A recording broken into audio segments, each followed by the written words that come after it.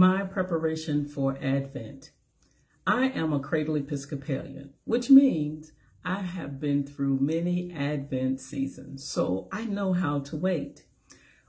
This tradition has also been passed down to my kids, and they knew that on December 1, the list came out, and the list had on it things that needed to be done with family, friends, food, and faith.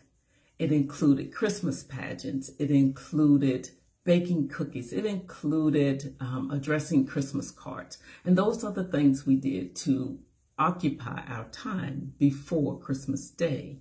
The kids understood that the tree didn't go up or the lights didn't go out until Christmas Eve. So one of the other traditions we did to wait was to watch movies. And one of our favorite movies is It's a Wonderful Life by Frank Capra.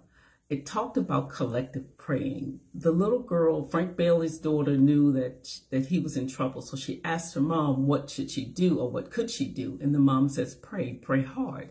And so the little girl did go up and she prayed for her dad and everything turned out okay. So during this time of year, to prepare for the birth of Christ, it's something special in the air. It's a special time for family, faith, fun, and food. And my preparations include all of the above.